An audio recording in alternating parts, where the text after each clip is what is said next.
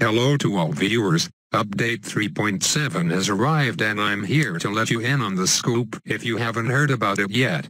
It's not a very big patch, which is why it probably caught me by surprise since it's normally a few months between patches. But no, this time it's just a few weeks past since 3.6, where Card Battles was released. In this patch we finally get some of those new cards I was hoping for, yippee and hooray. However, they aren't handed on a silver platter this time, unlike the original 64 cards that were unlocked by having said upgrade bought on the classic mode. These new cards, called veteran cards, are unlocked by winning a certain amount of card battles in a single week. At least that's the case with the currently shown new cards, which there are 2 of. Let's go over each of them, shall we? The veteran card for this week is the 2-1 Sniper, which costs 1400 to build, and its Bloons and counterpart is some spaced regrow LEDs for 750 bucks. So cost-wise the tower is actually pretty good, considering the .50 upgrade itself costs over 2,000. However, I probably don't see myself using this card because it has one single flaw that many other cards share. No combo detection. And that's big because of all those mid-game rushing cards that contain combos, like the Maelstrom's Camgro Zebras for example. Combo popping power would really help there, and for its price, that would mean it would be the cheapest form of combo LED popping power you can get, which currently belongs to the Juggernaut that costs a whopping 2.3k. As for the Bloons, and it's pretty much the same as the Juggernauts except the LEDs have regrow, so it would actually make for a decent alternative granted you have something else with massive popping power. But nah, for me, no combos equals no use. I'm still gonna try to unlock it though since it's nice to try for a perfect collection, plus it's a measly 10 wins to get, which is nothing especially if I played on an easy noob arena. I chose a middle ground arena this time, because I don't really want to waste time playing on the highest arena, running into an experienced Card Battles player on the long map, then end up going to epic late game for a 50% chance to win it. I just want the 10 wins and be done with it, you know what I mean. Now that leads us into the second card they revealed, the Frag Bomb. For $1,400 you can get a tower that sucks. I don't think I have to explain it much further. And the pinks, I like how they added the round of unlock because it's very helpful in knowing how strong some Bloons sends are.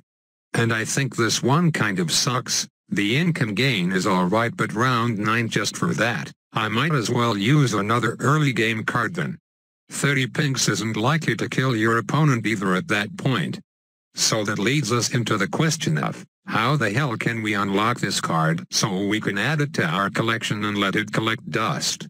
Well, it's next week's card as you can see here, so once the week is over I assume I'll have to win another 10 games to get the Frag card, hopefully less wins though since it's a much worse card than the Sniper.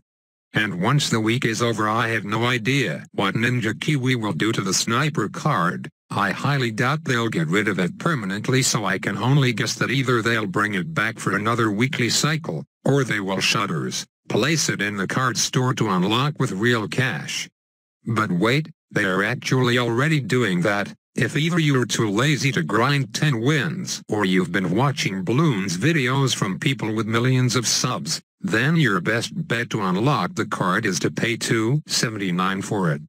The number may change depending on where you live. I know a few people in America who have it for $1.99, but I guess with the weak Canadian dollar they made the price super inflated here.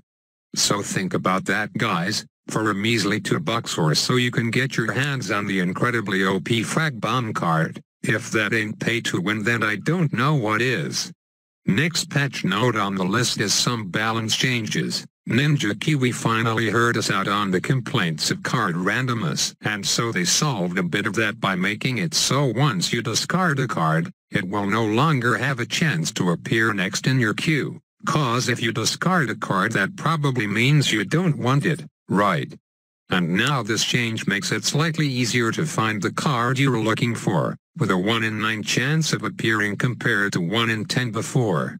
Not that it makes a big difference. I'm still hoping Ninja Kiwi will change up the algorithm for drawing cards, but as far as I've heard they won't be changing it, which is a bit of a shame cause luck can still sometimes bite you in the ass. I think I hit a game earlier today which isn't in this video, where I was on a water map and brought the nuclear sub, yet it didn't even show up until round 16 or so, 6 rounds too late. Don't tell me I didn't recycle because I certainly did a lot, but I was just that unlucky to not have that single card pop up after 40 plus tries. That game will be in the next video, so I'll continue talking about it then. Moving on, monkey boosts have finally been nerfed to make towers attack 1.8 times faster instead of 2. A well-deserved nerf, I must say. I'm surprised it took Ninja Kiwi that long to realize monkey boosts are too OP. Lastly, we have a bunch of irrelevant buffs for irrelevant towers, so I don't need to explain much more than that. Well, actually the balloon chipper buff is slightly significant because that means the Supervic upgrade is now a few $1,000s cheaper, aka it's now easier for people in competitive and classic games to stop those round 22 massive rushes, I guess. And that is the end. Hope you enjoyed the quick patch rundown along with the gameplay underneath. Obviously 10 games will not fit into this video unless I speed it up to a point where you can't even tell what's going on. So in the next video I'll probably show you the rest of the matches needed to unlock the sniper card. As per usual, remember to smash that like button and sub for more battles content. Don't close that browser just yet either. While the commentary may be over, I must tell you this current game is hype. So maybe you might want to wait till the end before doing so. Trust me when I say that, you don't want to miss it. Have a veteran day.